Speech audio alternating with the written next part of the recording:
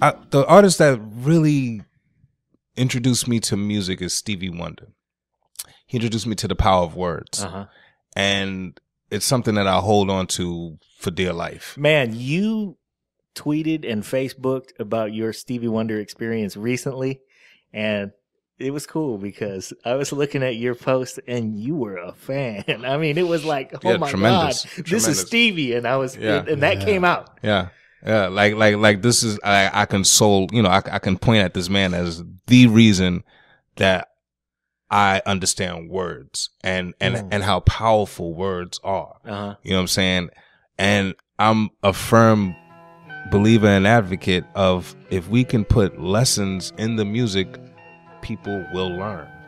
Like even school lessons. Yeah. You know what I'm saying? Like if, I took place, I'm on the board for urban arts program in New York.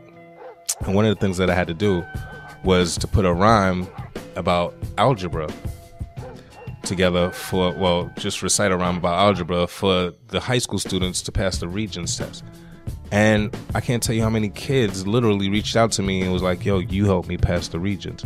Like, these kids will learn anything that comes to them in the form of something that they love. Yep. Yeah. So if we put lessons, if we spoke about, and these are the things that I feel like the older artists that are current, I'm tired of them hearing about what they own, or what the coke, or or the gel, or if we spoke to, how to flip houses, how to keep your credit straight, how to move in society, you know what I'm saying? Like, just simple things that they now know, but that the community doesn't know. We don't grow up learning so many things in school that we need in life. And as we find out as artists, I feel like it's our duty to share some of these things. But cats continue to make the same music because it's been successful for them. Yeah. And it's unfortunate. I feel like, we really turn our back on the community. And when I say community, one of the things I say every day is good morning, people. You know what I'm saying? PIHPOH.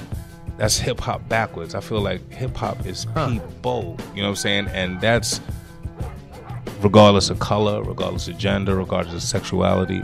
If you hear what I'm saying, then I'm talking to you. Yeah. You know what I'm saying? And we're all the same. Like, you know what I'm saying? Like, you crack a brown egg and a white egg, they're the same inside. It's got a yolk in it. You know what I'm saying? Right. They're the exact same inside. Yeah. The eggs didn't know what color they would be born. Right.